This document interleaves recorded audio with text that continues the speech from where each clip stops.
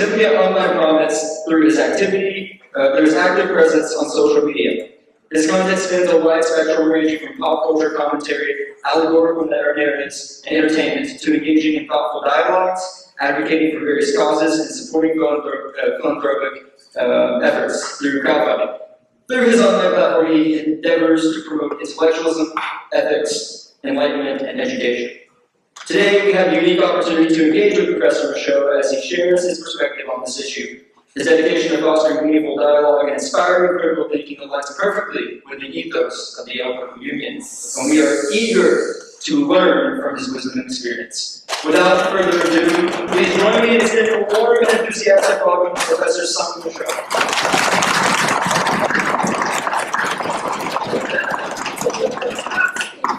documents featuring the appropriate from our guests.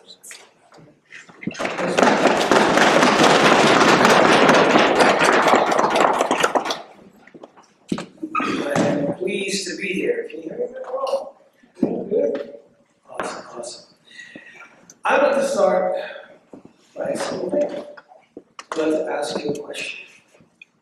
And the question that I would like to ask you is, would you have thought any differently from me if instead I had asked you a question? If I asked you a question instead of asking you a question, would it matter what you were going to do, what you're going to do, or what you would do? Is there any attachment whatsoever to the way that I ask you a question more so than what it is I'm asking?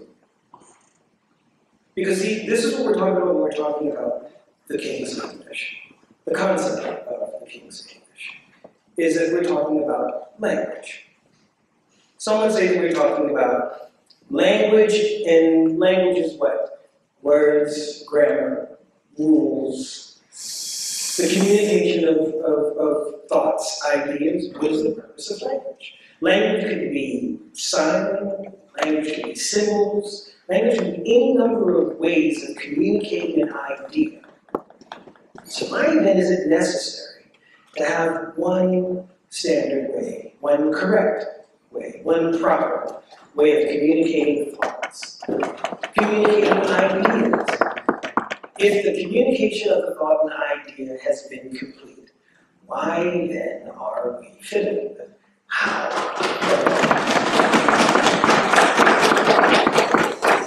If your house is on fire, and your neighbor comes to tell you, hey, your house is burning down!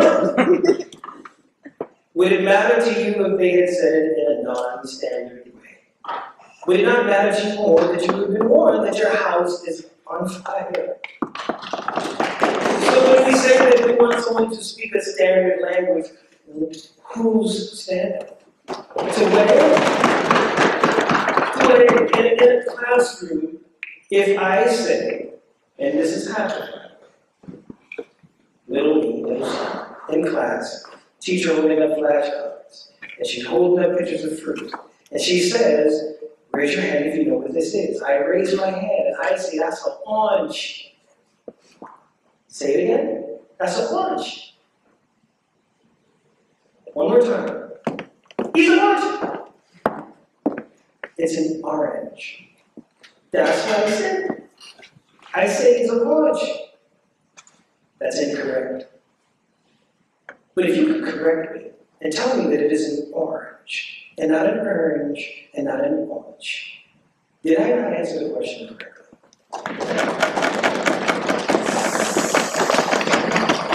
So ask yourself, is it really correctness that you want?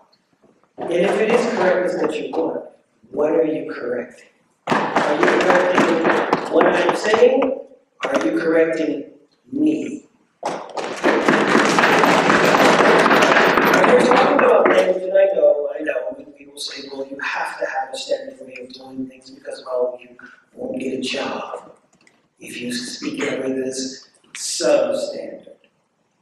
Non-standard does not mean, by default, substandard.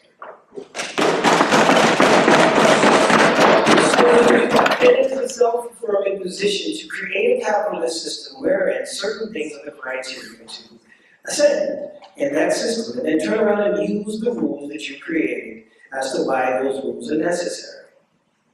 So if we were fishing community. And I say, well, if you don't speak a certain way, then you won't get a vote. That only matters in that fishing community. If you don't live in a fishing community and you travel outside that fishing community, and someone tells you, hey, speaking that way, you're not going to get a vote living in Brooklyn. Does it feel the same way? When you no longer have to rely on that, and you're living in an environment that no longer calls for you to have to speak that way, we are saying to our students that the reason you have to speak this way is because you have to survive a system that we created to work a certain way against you. And if only you were honest about that part. That's the part that we don't talk about. As we were having dinner earlier, I said that it's like telling your daughter to not put her drink down at a party, come back and drink from it. And then you just stop right there. You don't say why. You just say, don't leave a drink, come back and drink it. And in your mind, you're giving her drinking tips. But that's not a drinking tip. Because you didn't tell her. You didn't go that step further to say they're predatory people who may do something to your drink and then do something to you as a result of tampering. You see, you think you're telling your students about grammar, you tell them you won't get a job if you speak this way, but then you don't go a step further and tell them about child discrimination. You're talking about culture, but never about linguicism. So what are we talking about when we're talking about dethroning the King's English? What does that even mean in a tangible sense, dethroning the King's English? Well, first we have to start with what is the King's English? What begat the King's English? At what point in time did we even subscribe to this idea of the King's English? And I'm guessing that you may say, well, it's the English of the aristocracy in England. Yes. But is that really what we're talking about in America? Is that what we're talking about when there are different variations of English across the globe? Surely these people who do not speak or sound like the king in England are not referring to the King's English, the literal King's English. They're referring to the King's or Queen's English, if you will. So then why are they talking? We are talking about a concept, because in reality, the King's English is a unicorn. English is a mythical creature. It is a Pegasus. It's a thing that exists in the imaginations of very, very, very strict and narrow-minded, in many instances, people who are clinging to the power and privilege attached to them being the ones who speak the way that have been made the standard of how to speak properly. I was just saying a moment ago, if you speak the language that there's stigma attached to, and someone else speaks the language to which there are privileges attached to, it's common sense as to which one you might prefer to speak. How many students come to Yale, come to Harvard, come to these institutions, who had a Southern drawl back home?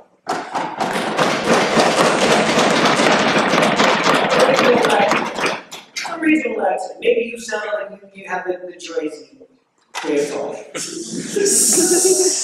Way of talking back home.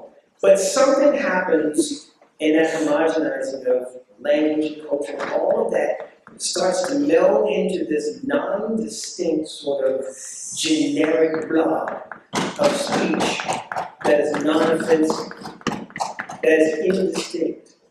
But then you have to ask yourself, well, wait a minute. Wait a minute, if I don't sound like myself anymore, you don't sound like yourself anymore, you don't sound like yourself, and you don't, and you don't, and you don't. Who do we sound like? And why? Why do we sound that way? You see, the thing that we're not talking about when we're talking about whether or not to speak the King's English is how we all came to speak English in the first place. Unless you believe that centuries ago and years ago, everyone decided to take the same English course. That everyone just thought that English was a great idea. If you just skip the imperialism the colonialism, the weapons, the war, the thing that spreads language across the world. There's a reason that there's so many French words in the English vocabulary.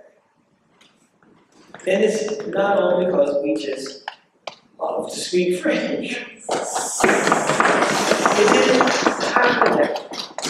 Language is being, as a vehicle, imperialism is the vehicle that brings language across the world over.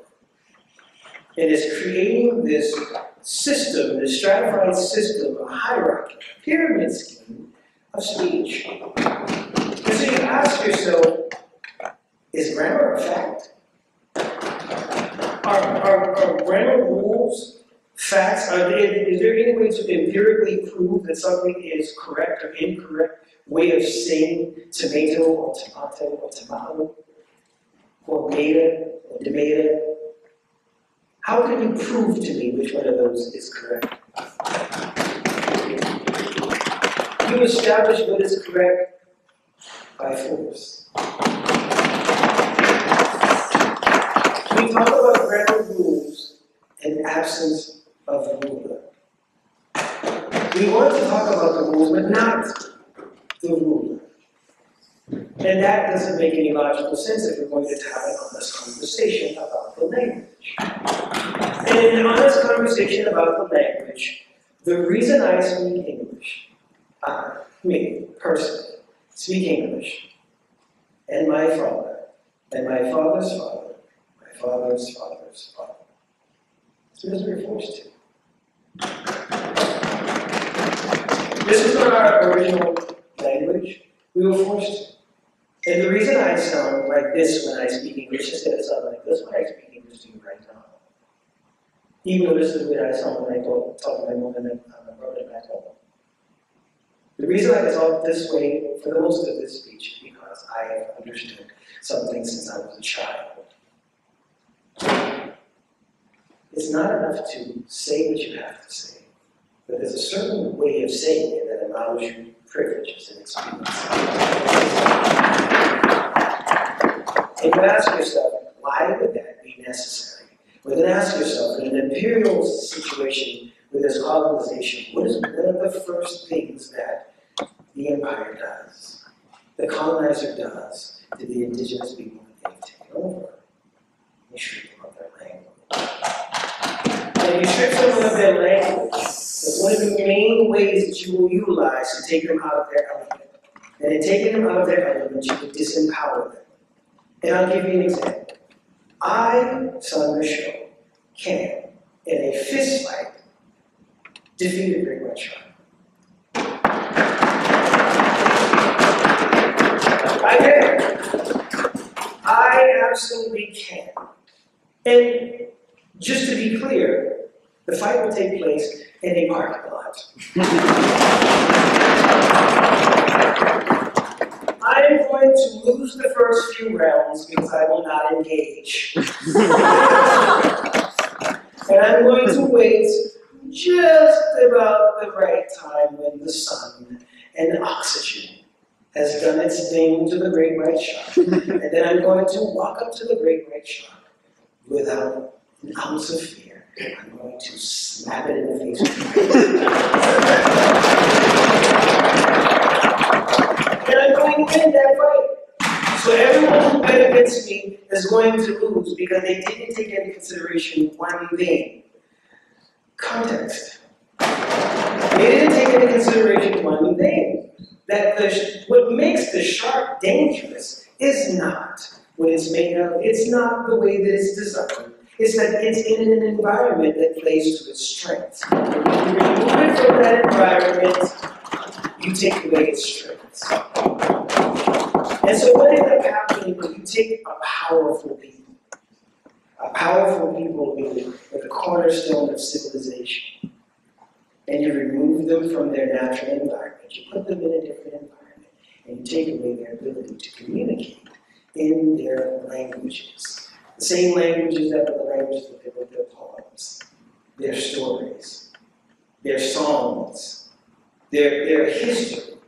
The same ones that allowed them to be able to have solidarity and strength You can't draw from that anymore because you've taken them out of the water and dragged them into a park.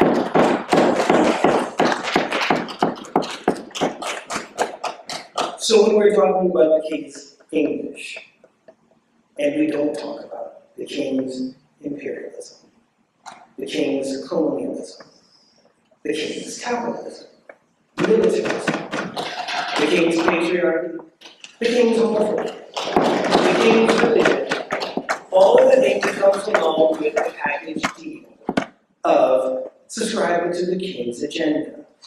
And you ask yourself, if we can prove that there's pros and cons to everything, I can argue the pros of chattel slavery if I wanted to.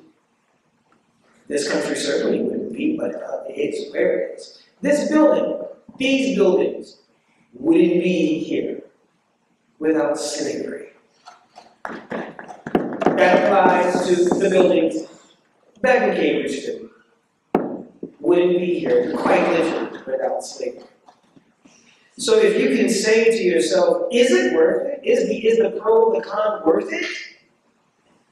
If I can point to things that have been beneficial about the oppression, the uniformity, the fact that I'm creating order by having one standard of language that we should all subscribe to. And I've heard all the arguments. Well, what about instructions where there's safety issues? If you don't have one language and you have people using slang on warning labels, you can put people in danger. So you're going to create one language that only a certain select part of the demographic can speak. So do you not care if people who speak a different language are in danger because they can't speak English? You know quite well that you're not trying to speak to everyone universally. What you're trying to do is get everyone universally to speak your language. And when they are on your home turf, you have the home turf advantage.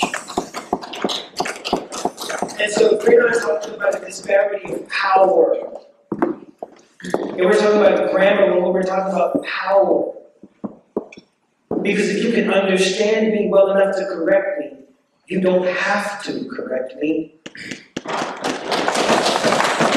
And if you choose to correct me, then you have to ask yourself first and foremost, what even is a correction in this context? What does that mean?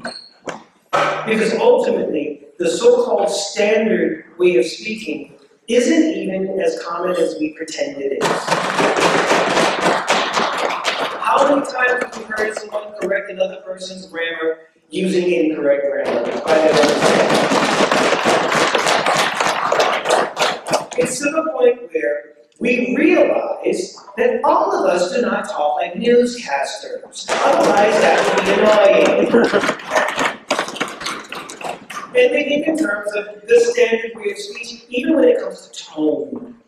So when you hear someone sound like this and putting this upspeak at the end of their sentences, you think of children and women, because two demographics of people have been conditioned to believe that they have to be non-threatening when they speak. And that tone at the end is called the question intonation. The question intonation is used for asking questions.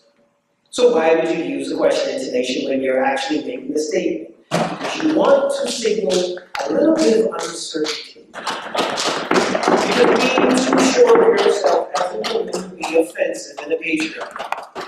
Being too sure of yourself as certain parts of the demographic would be offensive. And so you just ask Todd, do you think maybe you can put out that report that I asked you about earlier this week? You were Todd's manager. Fire Todd.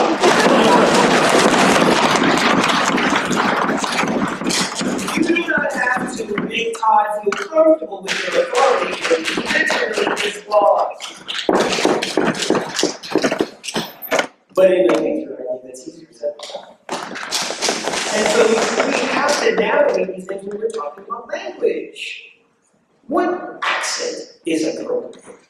If the Southern accent, which is essentially an evolution of the Scots-Irish, if that's stigmatized as low class, it's stigmatized as substandard. It is stigmatized as even broken English.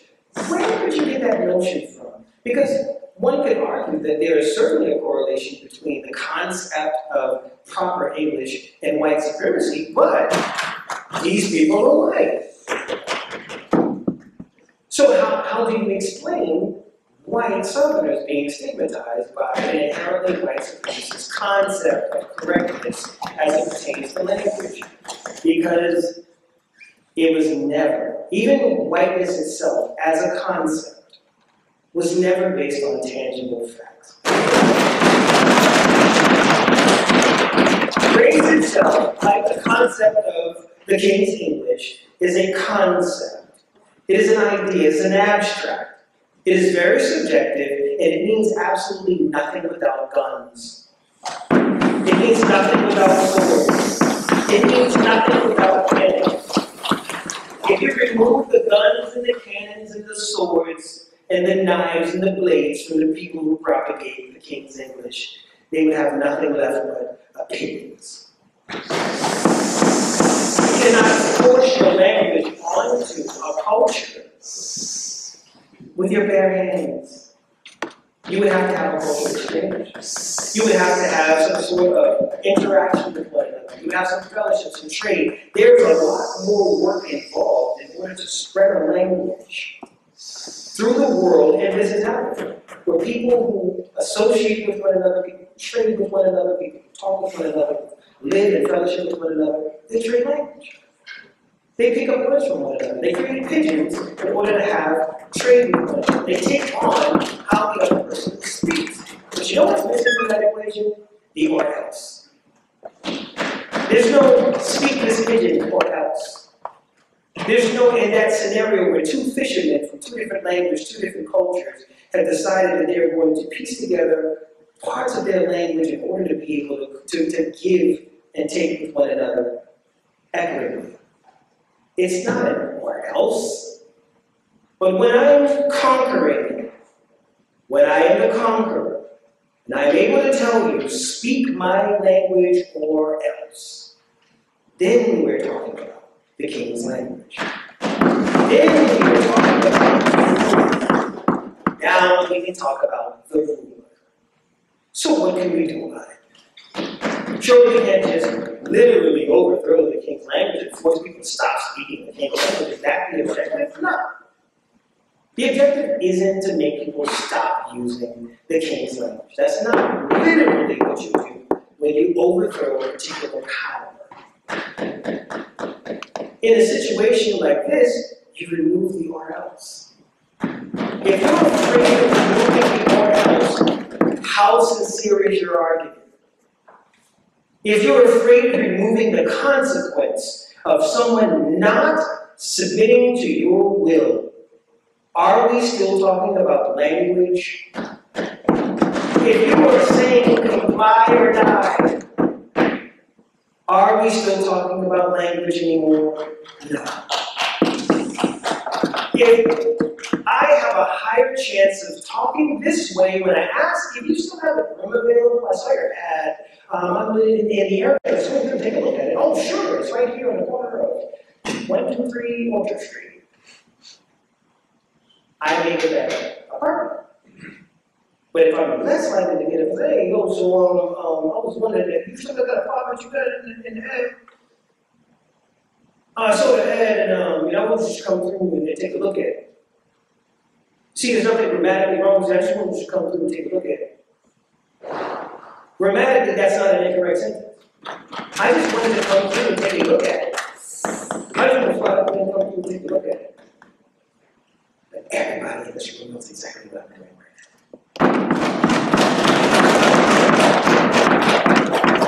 now. There's a reason I don't have to explain it. You may not want to say, well, one sounds white and the other sounds black. And I could do a couple other accents. I'm pretty good at it, but that would probably be racist. So just imagine I did a couple other accents. Point being that if you have a higher chance to get the apartment when you sound as non-threatening and as adjacent to whiteness as possible, then are we still talking about language? If I just, when I get pulled over, have a lesser chance of getting a ticket, if I say, officer, yes, sir, I do understand that. I'll try to slow it down. I really appreciate that. Build it up. You be careful.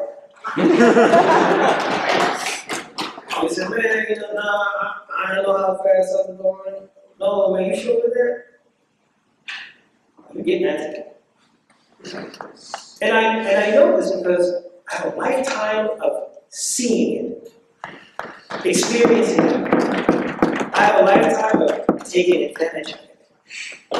Being a child who's cutting class with his friends, and we all get caught.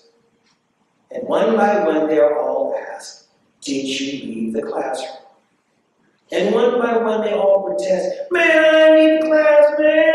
I ain't hey, I didn't tell you when I leave class. No, I go right down. Guilty, detention. Gets to me. Well, if I could explain a little. There was a moment the door was ajar. Now, I can't say that I did not step out into the hallway to see why the door was ajar. I tell you, also, I did not leave this classroom. I'm not saying who did. I'm just saying that I didn't. I know you didn't. I was the first one out of class.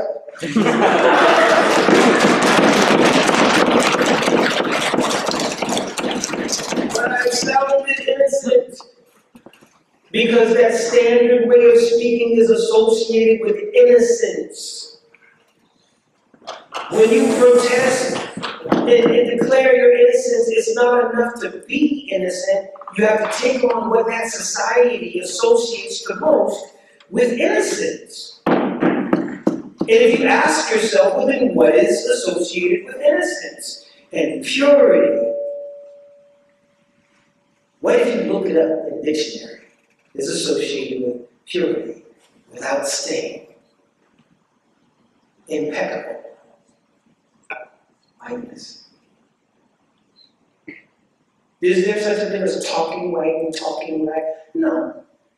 You can't talk hereditary traits, because they're certainly not genes. There's no such thing as a racial gene. But what you can do is you can invoke generalizations and stereotypes, images that have been sold to us over the course of years and years and years, to the point where if you need a hero, is your hero going to sound like this with a deeper voice? No. I'll come to it. Your hero doesn't have to have a deeper voice. That's like Superman having muscles. Why? Bro, you don't work out. You do come from the side. Why do you have useless muscles? Like, why? How do you get muscles? You didn't have anything. How does Superman get muscles? But I digress. The fact of the matter is, at the end of the day, when you're navigating your way through these spaces, where there is a disparity of power, and you are forced to conform, and you do have to do these things or else, the only way to have an honest conversation about those things is if you are going to discuss the disparity of the power too. Do not talk about, if you're listening to the conversation about the King's English being the thing that is the glue holding society together, if you don't have that, then how will we speak? How will we communicate? How will we have a standard way of conveying thought if everyone's not speaking the same thing? There are over 300 million people in this country. They do not all speak English. They do not all. When you get your job as an attorney, legalese is not standard American English. If you get your job as a medical professional, the terms that you use in the medical profession are not words that the average everyday person uses. The idea that you need to be able to speak the King's English in order to get a job is not needed. It doesn't mean you have to speak the King's English to do the job. What they're saying, you have to speak the King's English to get the job, which means that you're going to be sitting across from someone who might exercise their ability and their power to discriminate against you. So don't talk to me about me getting a job by speaking this way if you're not going to talk to me about job discrimination. Because that is what we're talking about, and I'm telling you. Even if you say, well, what about jobs that incorporate the way that you speak? A telemarketer, an operator, someone who works for a phone company, AT&T or something like that, customer service. Well, if that was the case, these companies wouldn't be sourcing out customer service to different countries where English is not English is so as it turns out, when it became profitable, when it became something that was to their advantage, they no longer needed people to be the operators who speak the King's English in a standard American form. And so when they have some ethnocentric, sometimes even racist, people complaining about not being able to understand the person on the other line, they couldn't care less. Because the bottom line is they're able to hire these people for less than these people. And that's what the decision was made. So if we're talking about the King's English, we're talking about the importance of the King's English, let's be honest about ourselves. Just say you're pro-imperialism. Just say you have found the upside of the silver lining in colonialism. Just say it. I can't force you to do anything. You can't mandate mentality. You can't mandate morality. No one can make you give someone a chance. Ultimately, they can try to inspire you. They can hope that you will follow it. But at the end of the day, it's going to be in the hands of the people because we end up in situations like, say, for example, as we talked about earlier, during slavery, not everybody was a slaver. Not everyone had it. The population of people who actually were slavers versus the people who were not, at any given moment, the people who were not could have overcome the people who were, if they wanted to. At any point in time, they could say, all right, that's enough. Let the people go. It didn't happen that way. Because you don't, as it turns out, have to literally be a slaver in order to benefit from a slave economy. And so stopping those people from doing the things that they were doing was secondarily beneficial to you. So how does that relate to the King's English? So as it turns out, you don't have to actually speak the King's English to benefit from the concept that there is a correct standard way of speaking that reflects your demographic. You don't actually have to speak that way. And so when I am faced with yet another person who is inarticulate by their own standards, who's telling me, boy, that's just baby talk. I'm like, bro, I really should put him on blast. But there's an artist who's keeping this, felt the need to come in my comments on social media and say that the term, I believe it was Weaksha, which he should stay away from, is ghetto.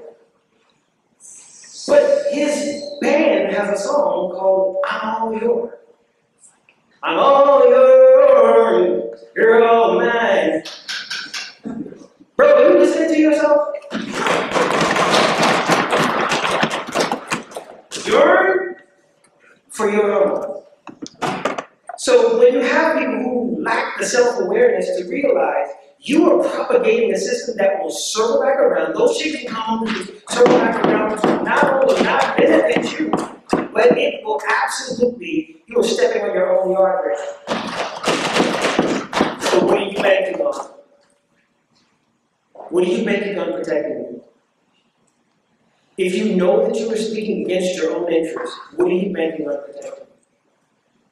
If you know that this way of speaking is associated with a specific demographic in your society, what are you banking on protecting? And what we're talking about is, in the King's English, in the belly of the King's English, the Trojan horse that it is, in its belly is racism, sexism, classism. It things usher through the gates and affect your lives in ways that are seldom ever pronounced. So when we're sitting in classrooms and we're saying to these children, when they're coming into the world as I was, coming into the world ambitious, bright-eyed, throwing my hands and wanting to participate in the learning, and instead what I learned wasn't that my ideas were what mattered. It wasn't my ideas. What I thought wasn't what mattered. How I spoke wasn't even what mattered, because if you say how I speak, then that's general.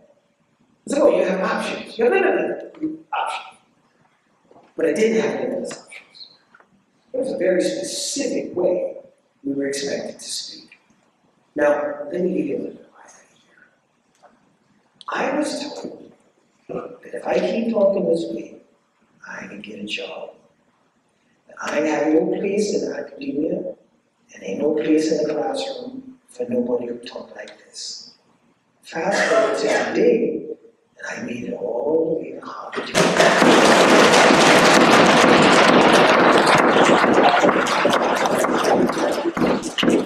Talking exactly like this. And some of them same teaching where I tell me to start talking like this. I'm so proud of you, oh my gosh! I always knew! Right. The told you so was on my tip of my tongue, but sometimes it's just too good. I just wanted to savor in the irony of the moment, of the people, some of the same people. There was one particular person who, my brother was one of the most intelligent people I've ever known. Very resourceful, confident guy in every other aspect, but someone told him when he was in the first grade that he was meant to work with his hands. And he failed the second grade. Everything just went down. Because an educator told him that.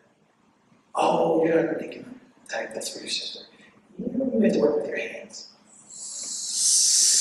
And he lacked confidence in so many different ways because someone got to him early and made him believe that the way that he spoke, the way that he articulated himself, was an indication of his mental capacity, who he could be and what he could do. So what did I do?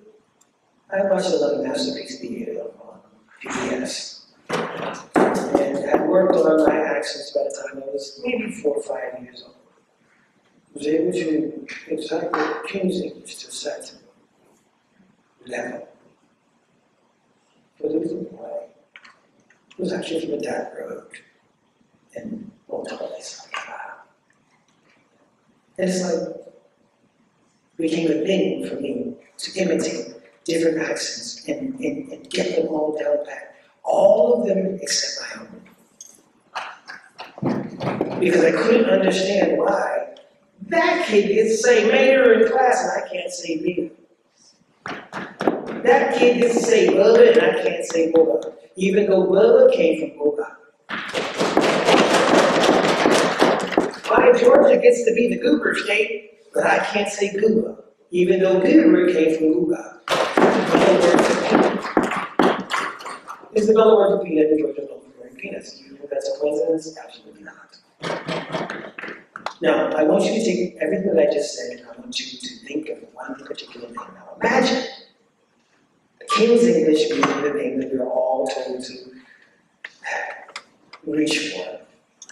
And every single generation, you watch this blob roll down a hill and take on a whole different incarnation from its generation before it. People are preaching about the King's language as though it's this pure entity, like linguistic purity is the thing. But in fact, from era to era, some of these people couldn't even communicate with their ancestors because the language has changed so dramatically. There's not even consideration of how technology and society will influence the way that we use the language.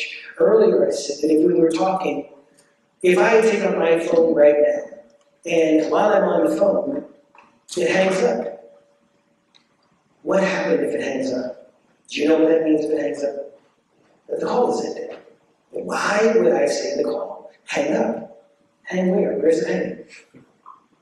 It's because at one point in time, when using a telephone in order to get the call, you had to literally physically hang the receiver up on a hook. Hang up. And to this very day, we still use the term hang up, even though phones do not work that way. We still use it that way. We still allow technology and advances and advancements in our society to add new words to the way that we do. We have algo speak now.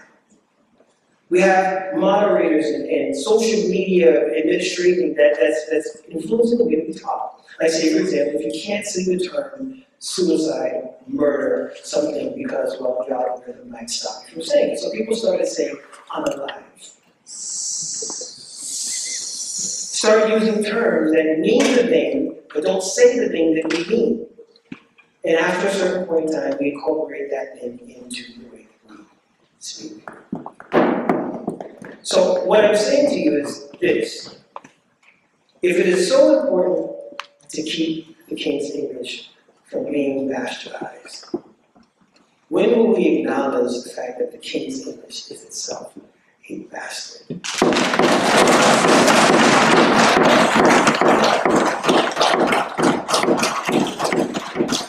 How many languages went into the creation of the English? What percentage of the English is French, Latin? How much of it is still even vocabulary-wise Germanic?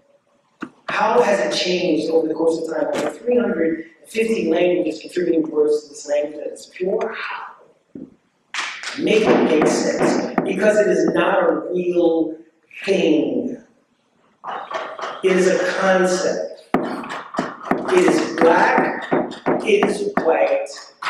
It is things that we have subscribed to as a belief and an idea that we just won't go back because there's too many benefits attached to it. It is the reason people don't want to say, people say things like, you can't choose your gender. I chose the genders that we now use. Scientists, doctors, people literally created the concept that we have now. Do you think that that concept fell off a cloud, a comet? So you're saying that a person can't choose the thing that was chosen for them. Make it make sense. These standards go across the board. You're going to end up talking about money, you're going to end up talking about gender, you're going to end up talking about power, you're going to end up talking about disparity and deprivation. You're not going to be talking about language when you're talking about language, because language is a concept, not a fact. It is a social contract, an agreement that was made with certain factions of society that the standard that is set for affluence and ascendance should reflect them. Why else do you think they're taking the language? Who colonizes a space and lets them stay culturally intact?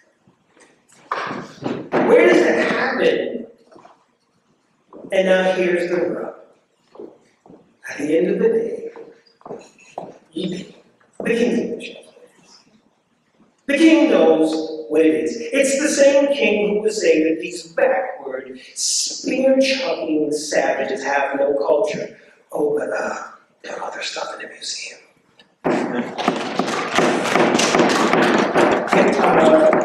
Yeah, you people have no sense of art, but yeah, take that sculpture right there, right there.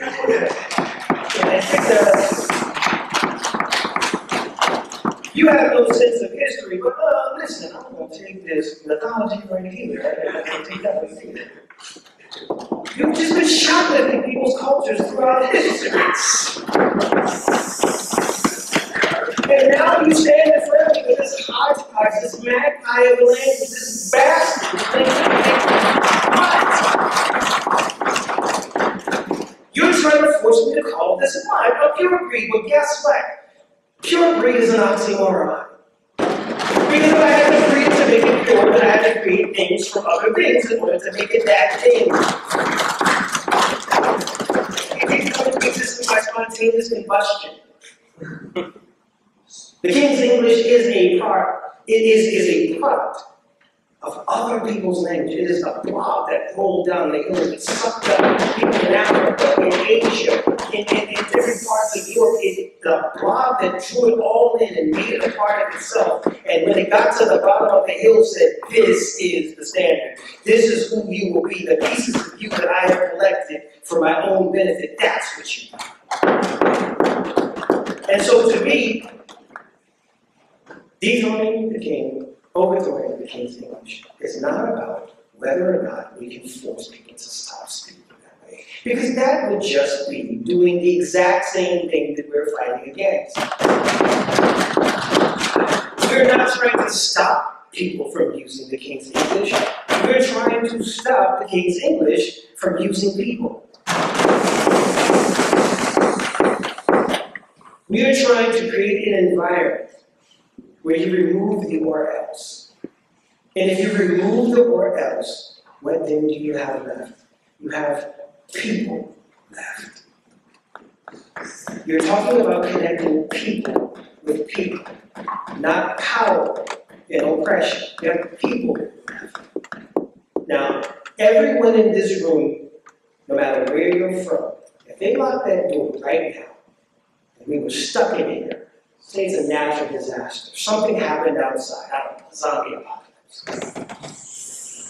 No matter where we're from, no matter how many languages we speak, no matter what it is, at some point in time, the rubber will meet the road, and we have to figure out how to communicate with one another, how to work with one another, how to do the things that are necessary with one another. And yes, in that instance, somebody might say, well, see, if we have one language to communicate, we can work better together. But if everybody is able to utilize the way that they speak, how do you know that that will get new ideas that we probably wouldn't come up with if we weren't so busy trying to kowtow to a fake standard of proper, a fake standard of appropriateness, a fake standard of correct. And I say fake because they're not really about that life. In the end, they're not really about that life. The king has no clothes. So you tell me, at the end of the day, when we're talking about the king, the queen, the court, and how we should speak, what is more important to you? That you are understood, that communication occurs, that thoughts and ideas are preserved?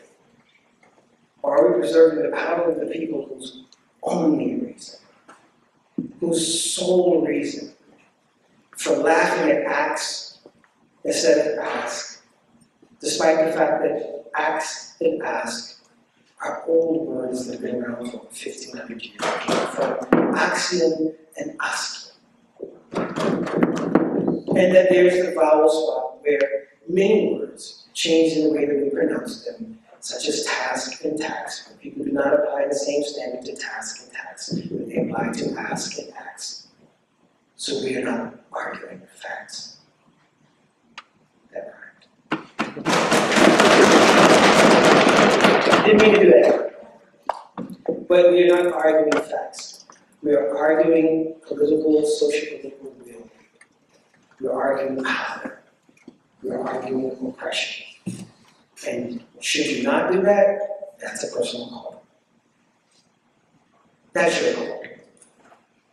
That's for you to decide when someone comes in your bank and they ask you for a loan, and they tell you they're good for the money, whether or not you can get that person that money if they tell them that they got good credit. Somebody told me that if ever anybody wants you to run their credit, they ain't never gonna be good. Only credit is good. I was asked, well, what do you do then? What law do you pass? How do you make this thing real? Give me something tangible. Give me a material thing like something tangible that you can show me as to what we can do about it. If not the King's English, then what? That's supposed to be. Just be sure. Oh my God, I can't think of anything else. It already exists. We already have diverse ways of speaking. We already have hip hop. We already have social media. We already have culture. We already have diverse groups of friends. There are people who've never been to certain places in their life. They picked up the slang from whatever media, song, name they discovered. We already have it. We already do the thing that you're saying we can't do. We're already diverse. And guess what? We already don't all speak the King's English. Walk into the break room of the bank. Walk into one of your classrooms. Everybody's not speaking that way. If you run, I guess, even your, I don't know all of your professors. Maybe some of your professors are pretty tight about stuff like that. But for the most part, no. People casual.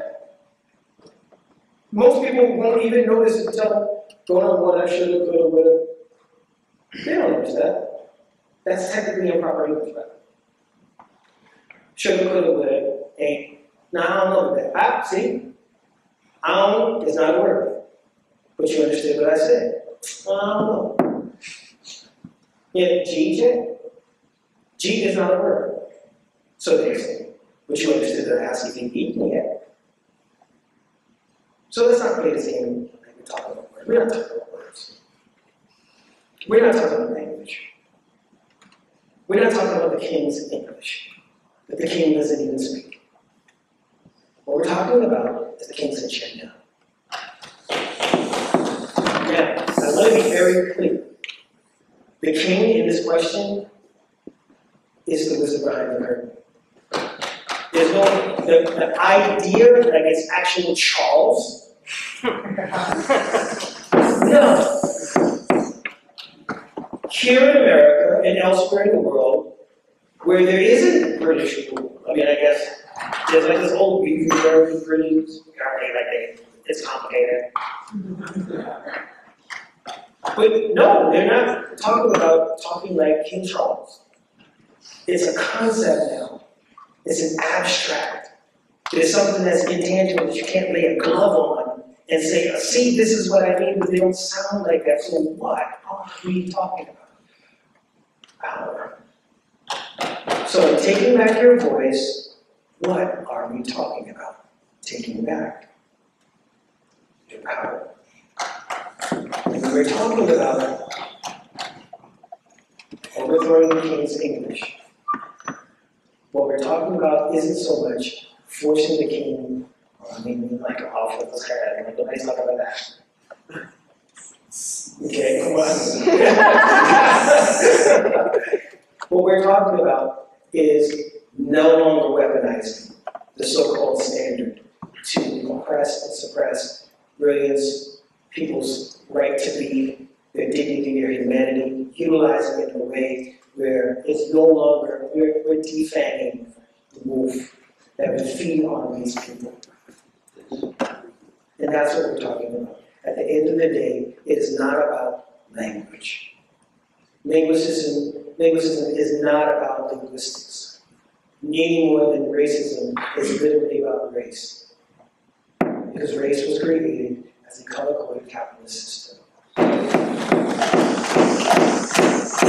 And the concept of race is essentially denomination of money. And so at the end of the day, that's what we're talking about.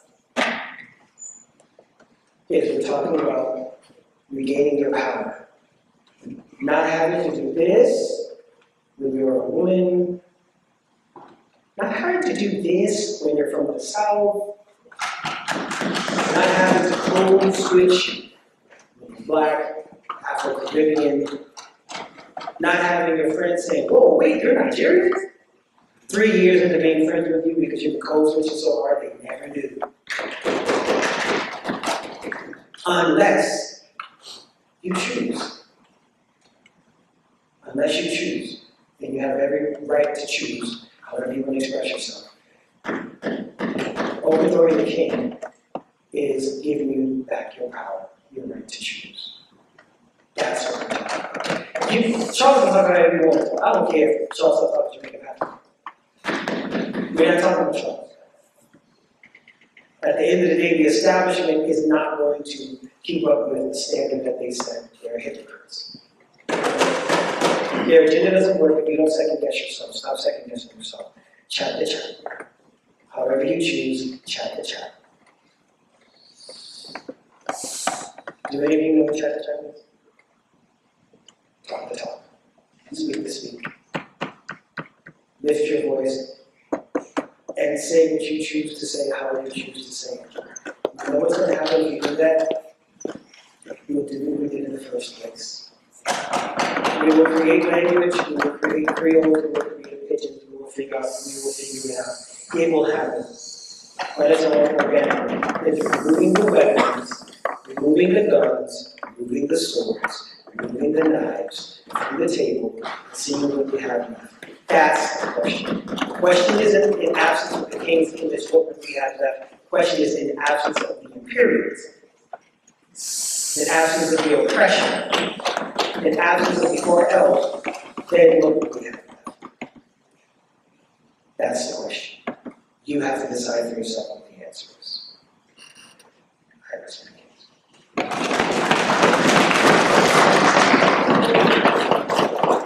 Questions for the guest. The chairman of the party of the right. I want to ask the guest about how this relates to decolonial anti-imperialist efforts. For example, in 1928, Mustafa Kemal, also known as Ataturk, the founder of the Turkish Republic, switched over his people's language from the Arabic script, which they used for centuries, to a Latin script, because he believed it would be more advantageous for them economically and politically. If this hierarchy does exist, and the king, so to speak, is enforcing his tyranny, is this a good thing for not only individuals to do, but is this good for leaders of countries, leaders of cultural groups and movements to have their people be more in conformity and more empowered within this oppressive system? Or should Ataturk have remained using the Arabic script? I think that when we're talking about whether or not a thing is more in the context of politics, when we're talking about whether or not something is good, we have to be very careful because the term good itself doesn't necessarily mean the same thing in politics that it would mean in, say, a relationship or a domestic situation. Like, depending on the context, good can vary. Like, say, for example, if the results of TNT, with the creation of TNT, was the results good? Of course it was good, but then it turned into making weapons of mass destruction. And so, whether or not a country or a ruler dictates to their people that you now have to do this thing, kind of circles back to what I was saying about the King's English. When you are dictating, literally dictating to the people what they have to do, presuming you know for the greater good, what is for them and how they should express themselves, the good determines like how are you implementing that. Like, say, for example, there's a difference between me laying on a table and saying whoever wants to eat can come and get something to eat, versus me going out into this crowd and force-feeding you something you don't want.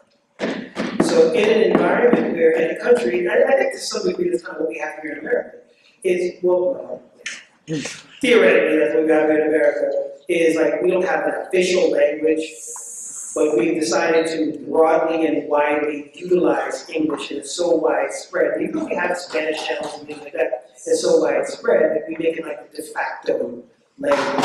But you can operate in this country and succeed in this country.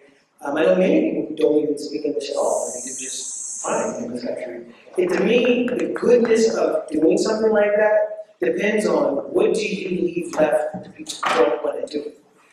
Am I now disenfranchised because I don't speak the language that you want me? Am I now less likely to do business? Am I now less likely to be able to get certain advantages that I normally would because I don't speak that language? And if you can show that there's a tangible, like an actual decline in the liberties and the things that they have access to and the quality of life as a result of not going along with the dictates of their leader, then no, you just basically jump with the frying pan into the flame.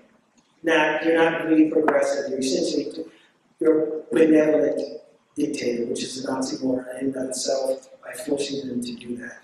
And there's actually, that you mentioned it, there are spaces now where it's being debated in many parts of Africa, like it being so English heavy or French heavy, and they want to return to language. But the thing is, there's so many languages, so it's like, well, if we don't do that, then how are we going to have like uniformity, whatever, and how we speak with one another? See, but those are choices and decisions that they're making of their own volition on how to resolve that issue. If in the event that someone else says, I'll take care of it, y'all gonna speak this right here, and that's the end of the discussion. Like parents coming and bring up the fact siblings. If that happens, now we circle back around to the same thing that we're trying to avoid. Like I said, the King's English is really more of a concept than the actual reality of a manner of speech, because in particular, the manner of speech, it came about as a result of adopting many different forms of language. It's only protected by social privilege because it's associated with aristocracy. But other than that, it's something that ultimately is really more of an abstract than anything. It's about protecting power. And that can happen in any country. Whether it's one country where there is no English, but there's a dominant language, that disparity of power can happen anywhere. So even when we're talking about the King's English, you can use that same concept, that same argument in a place where there is no English. Because it's, again, more of a concept of an abstract than a tangible, singular entity. Does that make sense? Thank you. Further questions? The former speaker. Thank you very much. Thank you so much, Professor. That was really wonderful. So in the speech, the professor laid out a model, right, where there is a stratified society, and because there is a stratified society, there are stratified dialects, right? There are dialects which are associated with prestige, and dialects which are in some way stigmatized.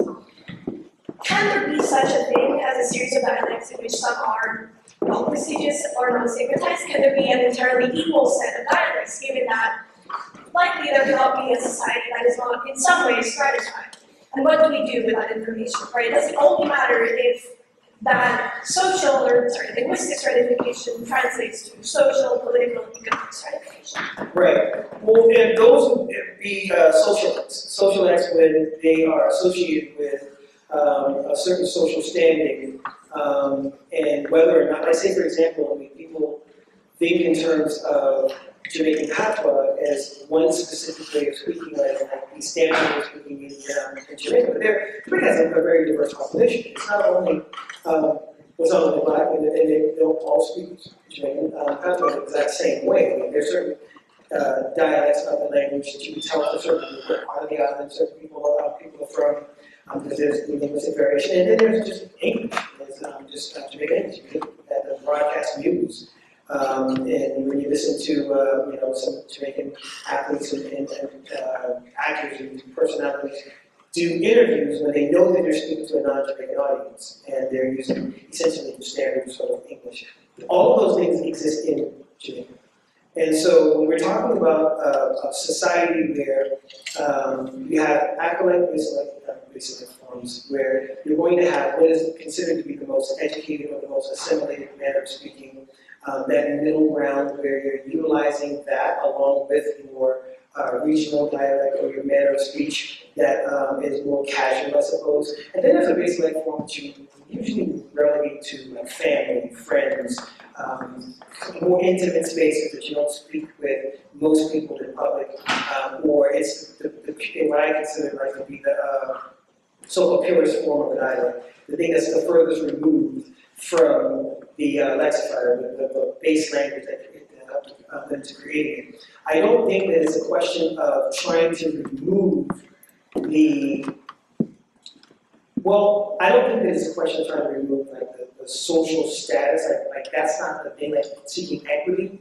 I think that it's seeking humanity and dignity, because if in the event that there's only a certain amount of people who speak a certain dialect in a region, is it reasonable that everybody, like say for public documents, that everyone's language should be represented in public documents equally if there's only a certain amount of people who speak that language in that area? Probably would be practical. So what we're really talking about isn't so much a place where the people are given like equal footing in every instance, where that can be what they see. Like for me personally, I'm not seeking for Gullah to have equal footing to standardize English. Like that's not I'm not looking for newscasters to start talking like this on the news when they get up. That's Tom Brokaw, you know, like you ain't talking like this. I'm good. Like in fact, it's a little weird when people do try to do it. I'm like, no, you're good. So I'm not looking for like equal presence, equal representation across the board. What I want is for in a society where these social acts are backed up by the caste system is backed up by like force and coercion and consequences. Like if you remove those things, I think that to me is enough for people to be able to bloom organically. Like say for example, if you come to class and first day you have a way of speaking, if you're speaking hybrid language, you know, and hybrid English, and people don't understand as much what you're saying if you're in Idaho, and they've never heard it before. So it takes an adjustment for them to figure out learning. That's a great learning experience. That's a great opportunity. That's a great opportunity for people to hear stuff that they've never heard before, for you to exchange languages, exchange words, and to be able to communicate with one another. But if I hear that manner of speaking and associate it with low class, and start treating you that way, even if I think that, but don't treat you that way, that's one thing. But when I start treating you that way, that's what makes the social life social. It's not that people think of them a certain way. It's that you're relegated to a certain, certain spaces. You're relegated to certain opportunities or the lack thereof. So what we need to do first and foremost is start thinking in terms of instead of focusing on the language, focus on the people first. So if I look at you on the people first and say you sound like you're from the backwoods of West Virginia, and I focus on you first before I focus on the way that you speak. And what are your needs? What are you asking me for? What is it that you see? What is the education that you're looking for? Can I provide that to you? If I do that first, the way you sound or your accent or your dialect will be secondary. We want to find ourselves in a conversation about that because remember, going back to what I said, is when we're talking about language, we're talking about the disparity of power. We're talking about all of the systems of oppression that go into that. So if we just skip over the fake part as the decoy, the silver, the shiny object that they're trying to get you to focus on, and go straight to the person and deal with what would it take for you to feel that you're being dealt with actively? What does that mean for you? And are you being represented in a way that is dignified? If I answer that question, then the other question that you're asking is answered by default to the results or of me treating you like a human being, a full-on human being. Does that make sense? And for a final question, the former floor leader of the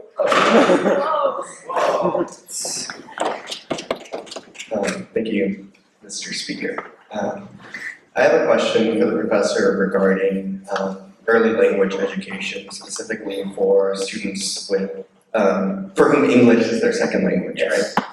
I'm sure there are people who come into your class who have not heard a word of Gullah in their life, and you have to direct them and say, this isn't quite right, like, let me help you get to where you're speaking, to where a Gullah speaker can understand you.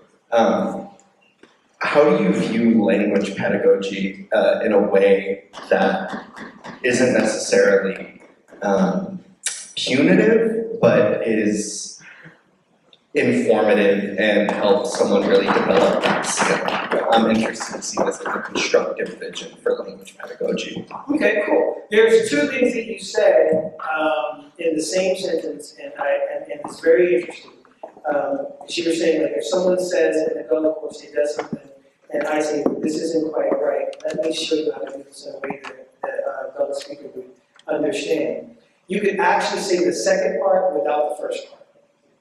Like, I can say, oh, when you show me the thing, or you are communicating the thing in Gullah, I can say, oh, let me show you this, how to do this in a way that a Gullah speaker, most Gullah speakers, would understand what you just said.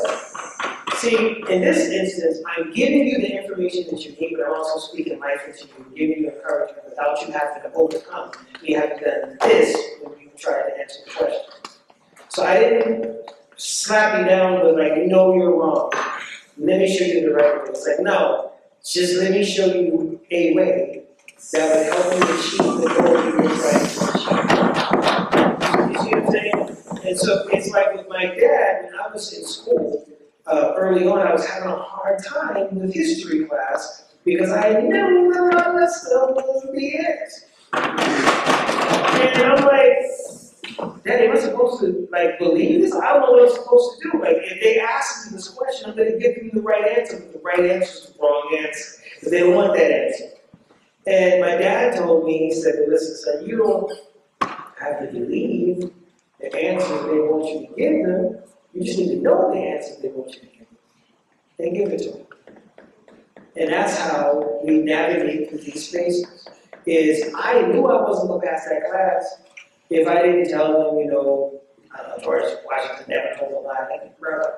You know, if I didn't go along with a lot of things, I knew that I wasn't going to get the grade that I needed to get out of the class. I had a history teacher tell me that essentially most slavers were benevolent because he was like, you wouldn't be proud of a Jew because the people were property.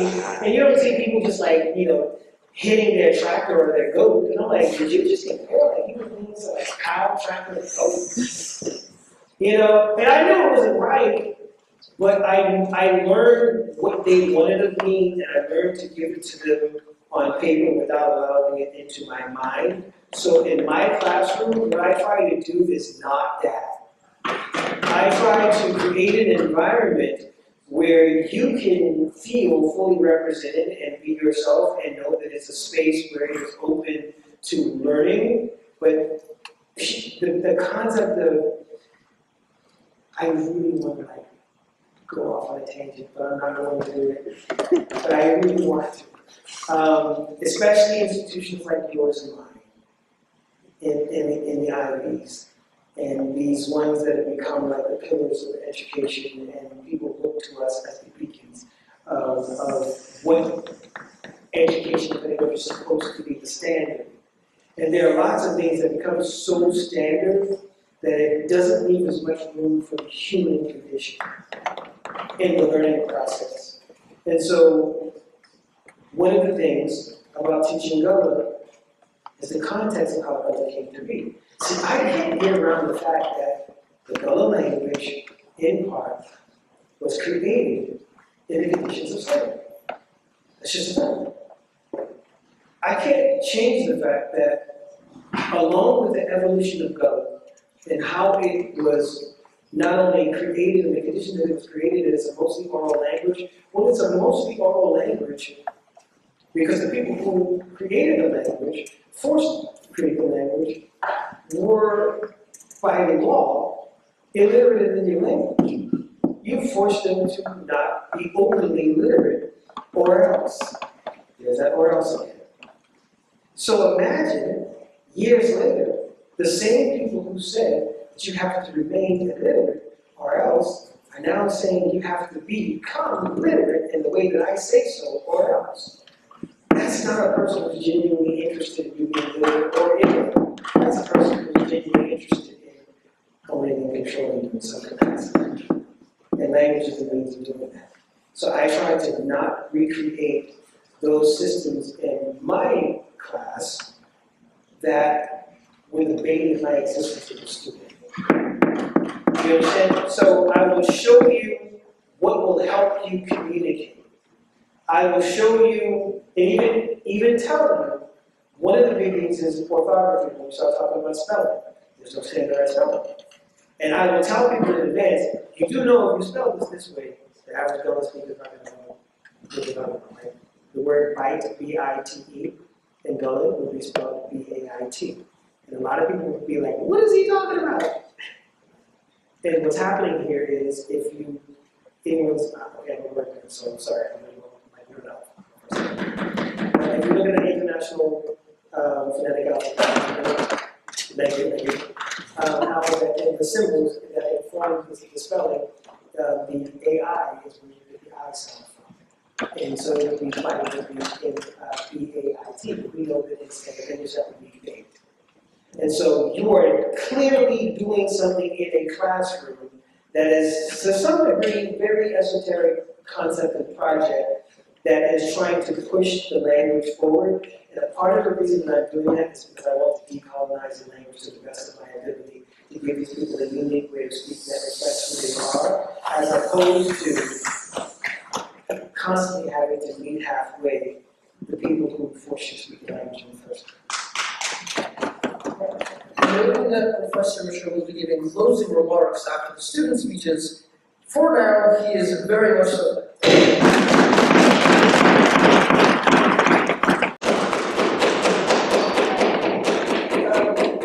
In closing, what I think about, you can hear me here. In closing, what I'd like to say is, first and foremost, I am thankful for being here, for having me. I will probably be incorporating Sunn.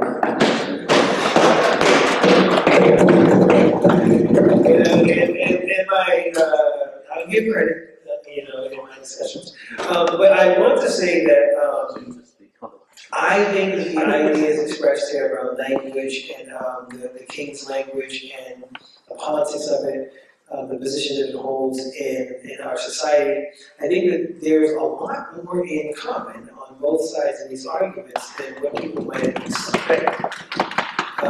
Even in the speech that we just heard, essentially, not to frame anyone else's argument, but we're essentially saying that English is indeed incorporating other languages and growing and expanding, and that what we know is the King's English, as you pointed out with Daniel Webster, has already been essentially overthrown, which is why if you get on social media, you hear many British people saying Americans ruined English. You hear that already. So we're all, the argument that it may change or it may be overthrown, that time has passed. So what we're dealing with now essentially is the attitude that is left behind, social perception that is left behind.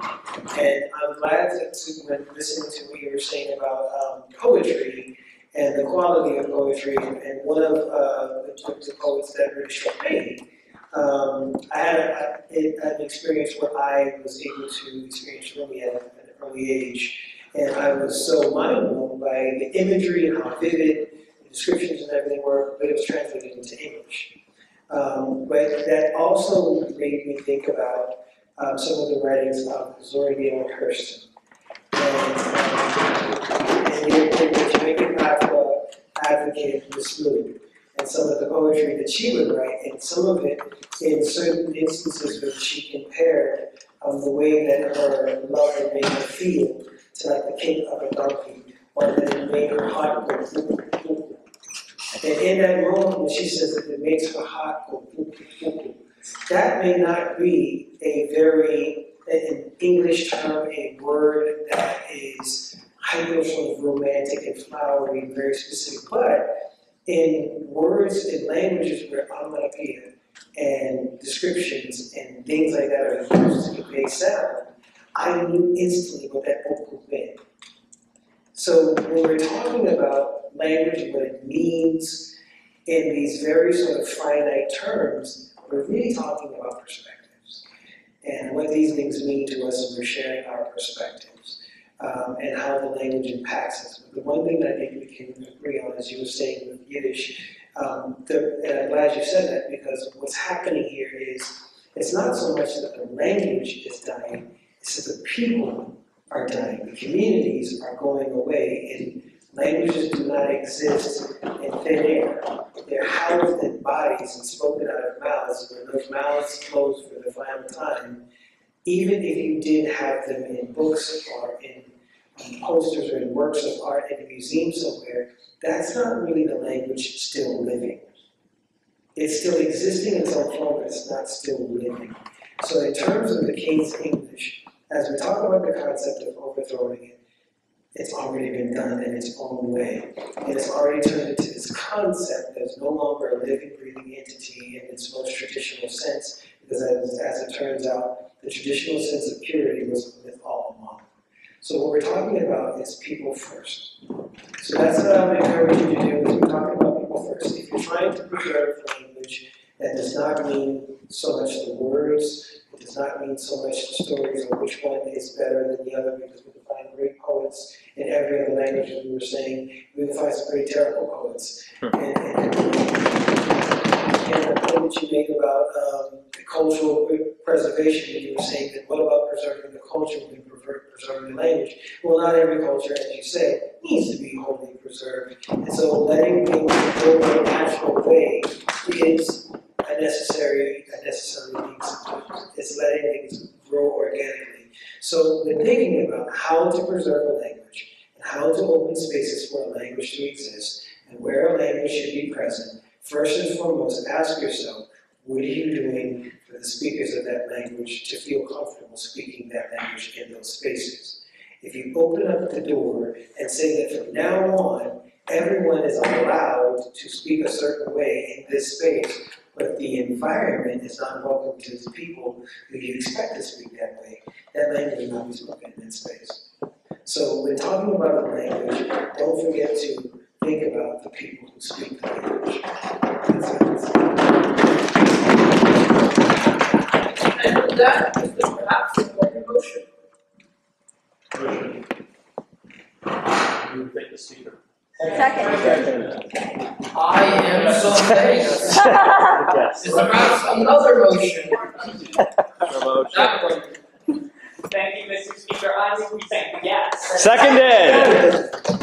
Second,